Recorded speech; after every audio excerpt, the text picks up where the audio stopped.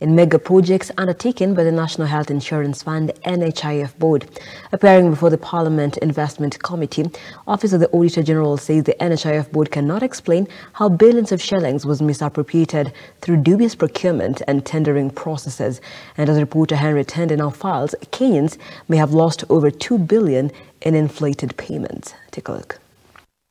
Shillings as at 30th June 2020. The Office of the Auditor General appeared before the Parliamentary Investment Committee to present an audit report of the financial undertakings at the National Health Insurance Fund Board. In the report, the Office of the Auditor General raises questions on the misappropriation of billions of shillings through inflated bills on various projects at the insurance body. Available accounts indicate that the car park was completed in July 2008 at a total cost of Kenya shillings 3,342,120,239 shillings. The Parliamentary Investment Committee took the NHIF board to task, seeking to know why the board sanctioned questionable projects where the nation lost money. The construction of a car park at the NHIF headquarters was placed at the center of fraud.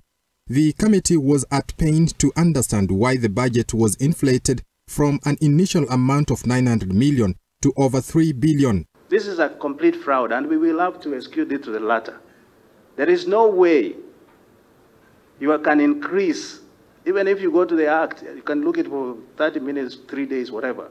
There's no way you can increase any variation to 337% in the name of contractor having increased service area. The NHIF board, through the CEO, had a rough time explaining the outrageous inflation in the cost of the contract. The management, as per the contract provisions, introduced vehicular lifts that were not part of the tender designs and bill of quantities. The cost could not be retained at the original amount, which was 909.7 million, since the contractor had already increased the service area of the project. However, the explanation was not satisfactory on the part of the committee, and the probe continued. And as he came, he knew there would come questions from the procurement process because he had also led whatever is contained. And that is a Bible that a priest cannot leave. So when he starts saying, give me time, then he seems not prepared. And he's wasting time for this committee. The public did not get value for their money. For just single sourcing for one contractor on a value which is almost 2-point-something billion. You didn't qualify for it. It was not competitively awarded. So the principal loaded to poor MTRH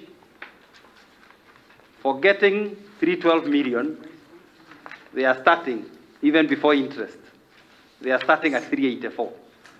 So I think the witness needs to come clear that she misled the committee on the real principle and correct herself and maybe ask for that apology. The committee also raised queries on payments for projects not delivered and a loan shrouded in controversy advanced by the NHIF board to Moi Teaching and Referral Hospital. Henry Tende, Look Up.